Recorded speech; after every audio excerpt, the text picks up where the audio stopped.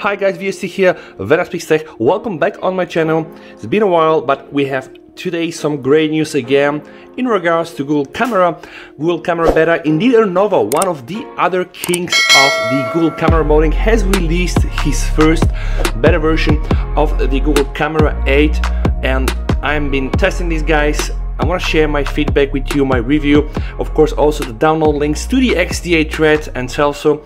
So, version 6 based on Google Camera 8.0.101. The only devices right now supported are the OnePlus 8 Pro, 7 Pro, 7T Pro, okay, the Zenfone 6, 8T, the Nord S20 Ultra, the Poco X3, Redmi Note 7 Pro. You can read the whole list here, guys, so please make sure that you use one of those devices. Unless you have another device, it's not going to work right now, and bear in mind it's still a better version, so another device can be fixed. Is Sony Xperia 1 2, so if you have this device, then yeah, you can be probably lucky. For other devices that are not working, only logs from these devices list will be read. So guys, if you have devices that are not here, you want to try this, you can send the logs, attach it here, probably the guys can help. And right now, very important, this version is without the lip patcher, but the next version will include a multi-lens as the man patcher. And this, guys, is very great news indeed, because the very first public version of the Google Camera 8 was released by BSG, and yeah, it was really an alpha version. Not a lot of things were working here. Right now, Arnova is the second public available beta for Google Camera 8. I have installed it here, guys, and I just want to do a setup and review with you. So I'm starting it for the very first time. Of course, we need to allow some permissions, so allow,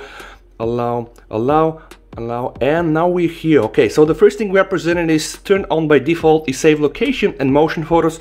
We can directly go to setting and see what we have there. So we go to settings, and you know, the first thing I always want to do is go here to learn more about and see indeed this is the Google Camera version. And we can also see here Google Camera version build 8.0.101. So this is indeed the real thing. Let's start from the top. We have the save location here, we have the camera sound, we have the Google Lens suggestions, save selfie as previewed. I removed that one. So also share, I'm not a big fan, so I always removed that one. Gestures, the frequent faces, storage, also something that I was not able to observe in other versions. That's quite nice. Then we have also advanced. In advanced we have the show dirty lens warning, the HDR control, which I encourage you to put on RAW and JPEG if you want to shoot RAW photos. Store videos efficiently. Been enough time I've saying this. Use H.265. It reduces greatly the size of your video files. And there are some developer settings right now. Shasta Force, Good as Simple Output, and Saber Force. I am not really encouraging you to test them out unless you know what you're doing. Still, you can do this. If you have problem with this, then our camera breaks and you can always clear cache and then you can start over. Leave them out for now. Then we have composition, then we have photo, then we have video. In the video we have the video stabilization, and it's actually something also we see for the first time, or I see for the first time, the so-called audio zoom. Zooming in on subject boosts sound and reduces background noise, and this is also something we've seen in the stock camera for the OnePlus 8 Pro. They are using a technology from Nokia, and I had mixed feeling about this. You can check my video review here. Let's see how this will perform, and then of course we have the help and feedback. So this is it, guys. Going now to the camera itself, and we're gonna be doing some photos. So let me just do some photos again. I'm just gonna use my gamepad. Alright, swipe for options. Okay, you can apparently get the menu like this. I will stop now the motion photos. Now, what is very good in this Google Camera is that for the first time I see, you know, we have like the stock Google Camera suggestions. So, you know, they kind of like explain you what is a motion photo. You can learn more if you want. So let me just take a picture here. Alright, and I want to make sure that I also have the HDR Plus enabled. So let's see the picture here. I think incredible level of detail, like, oh, I mean, this is Google Camera and Arnova. How can this go wrong? You see, this here, guys, is the reflection of the window that I'm shooting, so it's really amazing. So, okay, the camera works.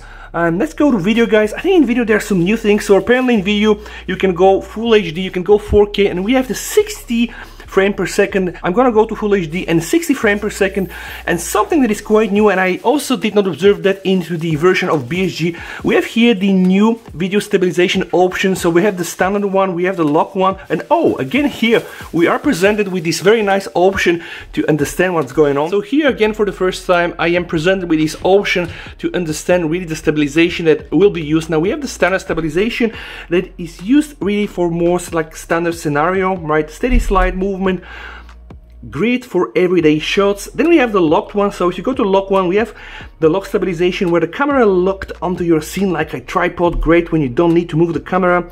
And then you have here the active stabilization, I probably used for sports, so gives you smooth video when you're on the move, great for action shots. And then the last one, I think this was very much advertised by Google, you have the panning stabilization, slows down your phone's spanning movements, great for professional looking cinema shots. I have a feeling that all of these stabilization modes are using, of course, electronic stabilization. I'll probably test, so let me just do, guys, a cinematic palm test, see what will happen and what not. So I'm just doing a short video like this, you see, and I'm not sure if this is gonna work.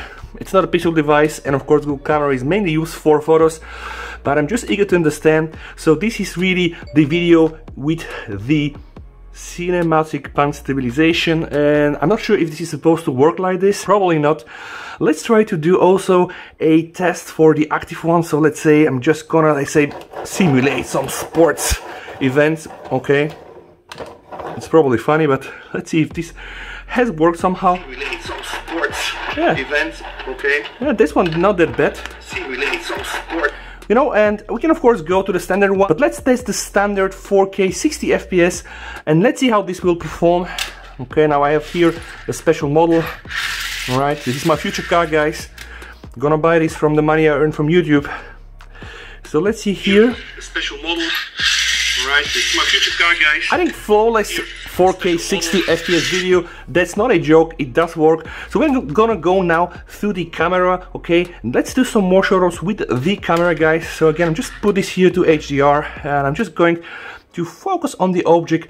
We can also see we have tracking focus, and that's really great. You know what this means? Like if your object is about to move, you see the focus immediately is going to get changed and adjusted through your object, of course, if you're not too close. Incredible quality, guys. I'm really impressed. So we have also the portrait mode, guys.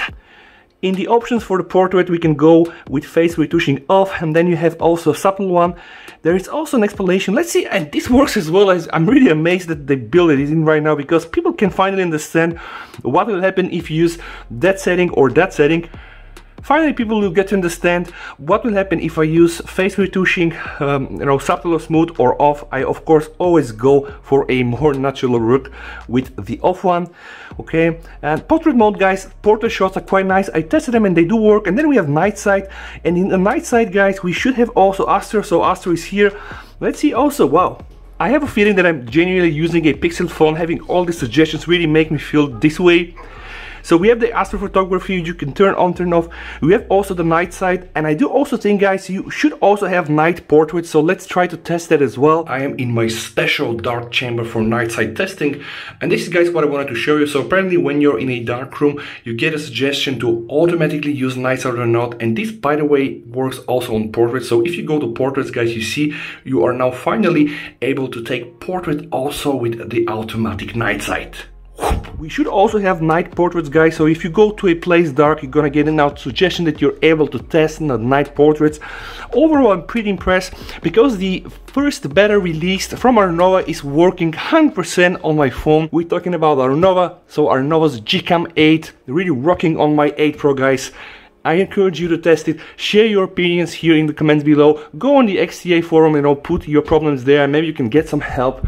Great work again from Arnova, and we're gonna catch up in my next video. With that said, guys, VST over and bye.